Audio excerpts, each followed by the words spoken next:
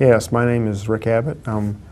After I completed school here at Miles Community College, I've now taken classes online through Grand Canyon University out of Phoenix. Great. What brought you to Miles Community College? Well, a work-related accident led me to come back to work to learn a different trade, and the location here was probably the biggest reason that I came here. That there was the smaller class sizes and the less cost was a factor also. What were your expectations and what was the reality of your experience at MCC?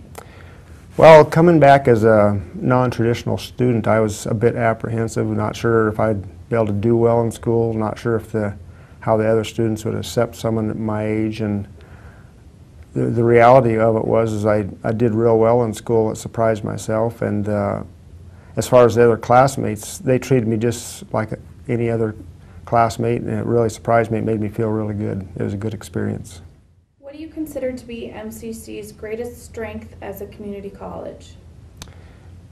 Originally, I was going to tell you that I thought the greatest strength would be the smaller class sizes and the one-to-one with the teachers, but after I thought about it, I think Miles Community College's greatest strength is the high caliber of teachers they have, and their ability to, if students ask for help, their willingness to go the extra mile and help you. What was your most memorable experience?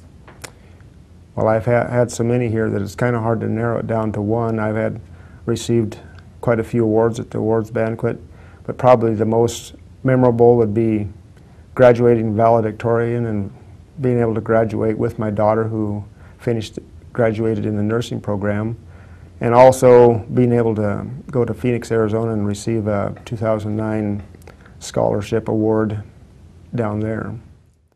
Just like to say that I'm not sure if I've told everyone here at the school, but I've really appreciated everyone and all the help I received from this school. I'm proud of the school.